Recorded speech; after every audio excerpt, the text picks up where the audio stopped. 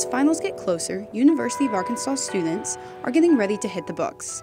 One student who's decided to remain anonymous shares how she plans to take on her finals. Finals week, probably take it the whole week.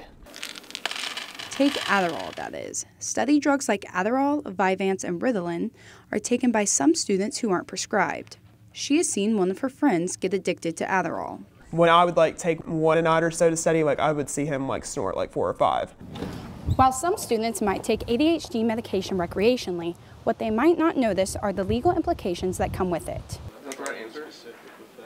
Students need to weigh the risk of abusing something versus the legal risk behind it. Aderall is classified as a Schedule II drug by the DEA. If you are caught illegally possessing or distributing it, it could result in fines and/or jail time. There are medical repercussions as well, including increased blood pressure, fatigue and body temperature, accelerated heart rate, mood swings, and a loss of appetite. The Wellness Center wants to address the misconceptions as well. It doesn't necessarily make you smarter. It doesn't necessarily give you a better grade.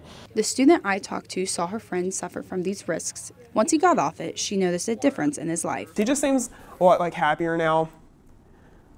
Not nearly as anxious about stuff, more trusting of other people. While some students may feel smarter on the drug, the risks could be smart to avoid.